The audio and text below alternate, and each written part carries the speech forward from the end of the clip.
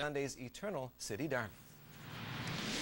Luca Toni, top goal scorer in the Italian league, ready to go despite ankle trouble of late. But there is trouble for Fiorentina before very long in this one. Valery Boyanov, the man Parma pointing at. Boyanov guilty of a handball, and Parma awarded a penalty after just a couple of minutes of play in this one. Not much doubt about it. Fabio Simplicio with the PK assignment for the home side, and he makes sure he looks after that very nicely.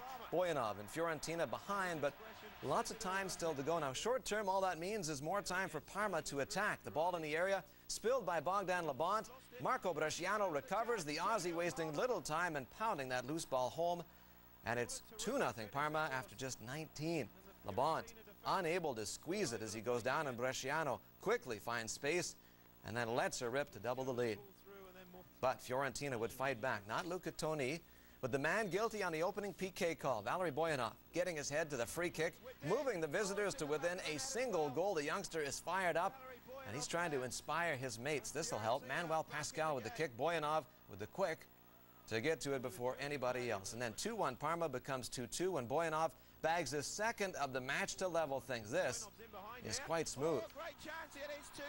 He notched the goal of the week this past week. Now he's brought his team back from 2 down on the road. Luca Bucci beaten there and then left to wonder what happened to that 2-0 lead. Where'd it go?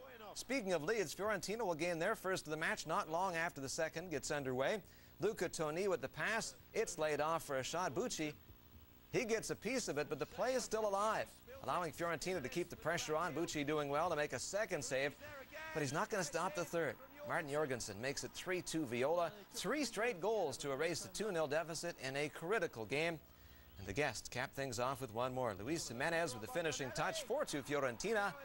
And that's going to do it. 4 straight tallies equaling 3 big points for the visitors. 10 consecutive wins by Roma, and quite the scene at the Stadio Olimpico Sunday prior to this one getting underway.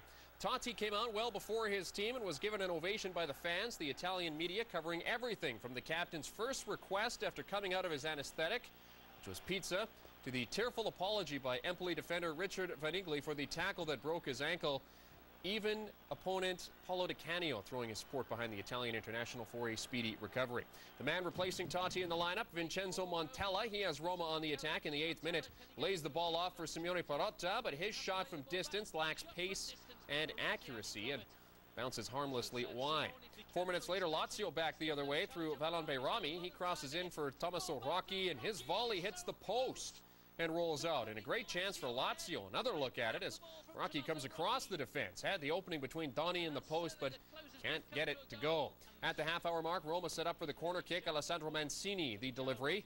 And Rodrigo Today heads it in past Angelo Peruzzi. And Roma have themselves the lead, up 1-0, and it's bedlam. Just moments before the set piece, Lazio had to make a substitution. That may have played a part in some poor marking. Today at the near post, and a great delivery by Mancini. Today's 5th of the season. And Totti up to celebrate. And that was the only goal of the opening half. Early in the second, the Giallorossi getting away with one as ref Matteo Trefaloni misses the handball. Alberto Aquilani, the guilty party, but no call. Lazio, the good chance to equalize just past the hour. Rocchi the ball up for Bonani. He crosses in, but Beirami and Di Canio cannot get to it as Donny smothers it. And Di Canio feeling some frustration. Just seconds after that missed chance, Roma heap more misery on the host. Mancini into the box, dances, then lays off for Aquilani, and the 21-year-old makes no mistake as he puts a second goal past Peruzzi. 2-0 for Roma. Mancini setting the table with the moves around Kribari, and Aquilani keeps it low. And Peruzzi may have gotten the slight touch. Last decent chance for Lazio in the 82nd. Direct freebie for Massimo Odo, but he sends it over the net. Paolo Di Canio shows his feelings on the bench. Nothing more from here except celebrations for Roma and Francesco Totti, the captain waving the flag for a new Serie A record. 2-0 the final in the Rome derby for an 11th straight win for the Giallorossi. Though I can't say for sure, I'm pretty confident Juventus home games rarely take a backseat to anything else in the sporting scene in Turin. However, Sunday you could excuse a few folks for being distracted by the other goings-on in town. After all, it's not every day you have an Olympic closing ceremony taking place just around the corner. But while many saluted the games of ice and snow one last time, others were keen to see how league-leading Juventus would fare at home to Lole Lecce. Juve looking to end a less than spectacular month of February with a win as they look to put Champions League disappointment behind them. Pavel Nedved and the Bianconeri looking for a repeat of last season's 3-goal win at home to Lecce, but things don't start out all that well for the home side. Lecce attacking with pace and quicker than you can say. Gennaro Del Vecchio. Gennaro is headed across past Gigi Buffon. 1-0 Lecce. Alfonso Camerani with the ball in, and Del Vecchio knows just what to do.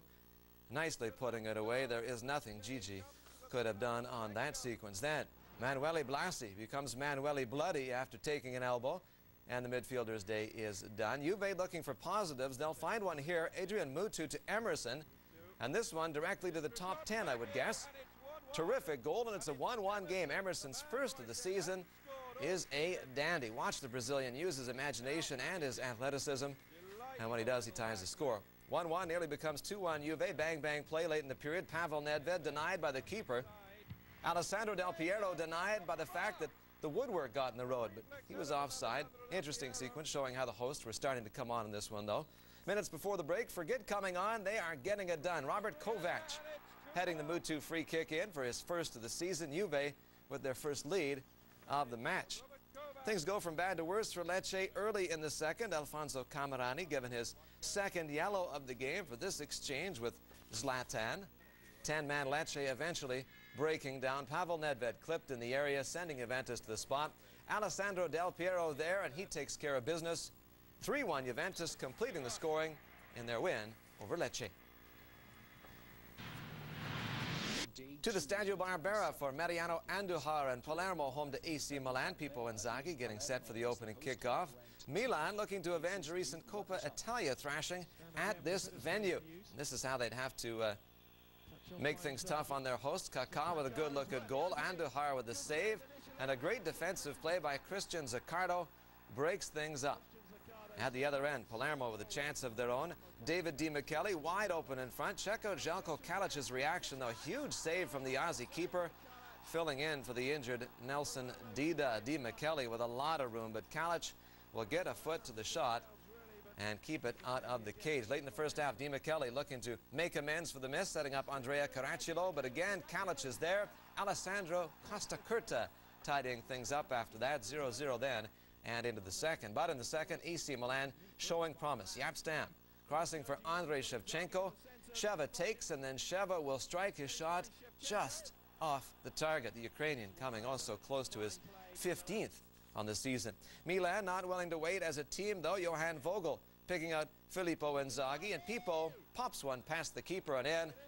1-0 AC in the lead. Inzaghi with a perfectly played header to put his team out in front in this affair. Mariano Andujar then putting his team in trouble with a takedown in the area, drawing a penalty kick call. The dot shot giving the guests a terrific chance at an insurance marker, and Andrei Shevchenko makes sure they seize that chance. 2-0 Milan. They get the 3 points and a little Copa revenge right along with it.